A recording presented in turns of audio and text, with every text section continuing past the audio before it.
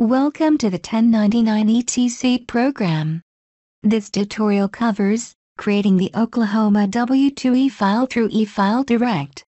Once the file is created, it is the user's responsibility to upload the file to Oklahoma.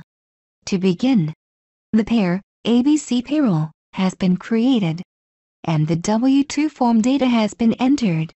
Make sure the W-2 state information in box 15, 16 and 17 has been filled out as needed. To begin, at the main menu, select e-filer. This is the e-filer menu. Select e-file direct.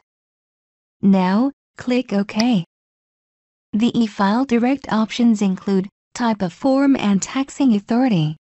In the type of form section, select W-2. Next, select the taxing authority, Oklahoma. To continue, click OK. The transmitter information is the person submitting the file to Oklahoma. You will need to contact Oklahoma to see if they require a user ID. Fill out the necessary information. Leave the foreign country blank, if it is USA. Leave the optional transfer agent information blank. It is only used in federal e-filings. Click OK to continue. Next, check the pairs that are to be included in the e-file. Multiple pairs can be selected.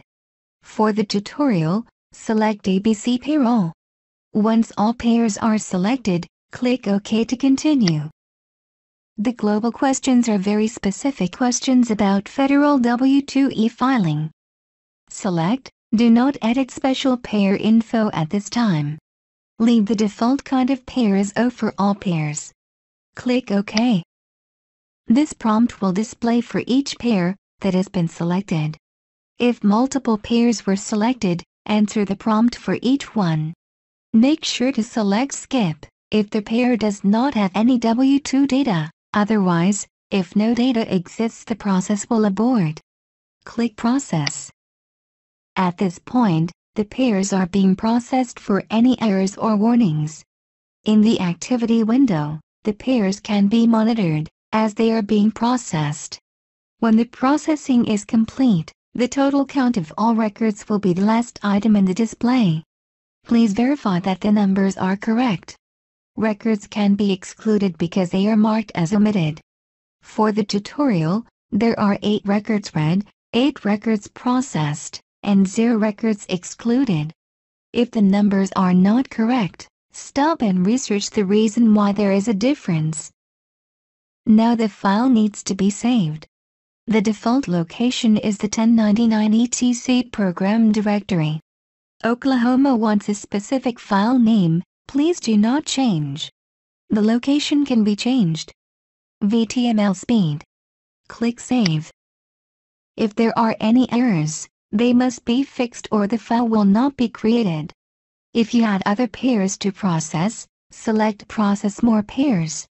This will take you back to the Select Pair screen, where you can select other pairs to include in the file. To continue, select All Pairs Processed. Click OK. If there are warnings or errors, please view or print the activity output. Here is an example of the activity output. It will list each warning or error, the record number, and the field that is incorrect. This information will display for each pair that is included in the file. Errors must be corrected. The file can be created with warnings. Once there are no errors, we recommend that you view or print the transmittal report.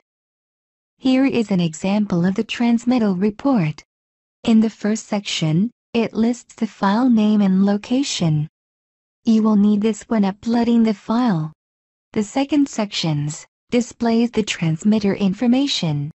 The third section is a summary for each pair that is included in the file. This is a great way to verify that the totals are correct before uploading the file. Remember, the transmittal report is for your records only. When finished printing the activity or transmittal report, click Quit.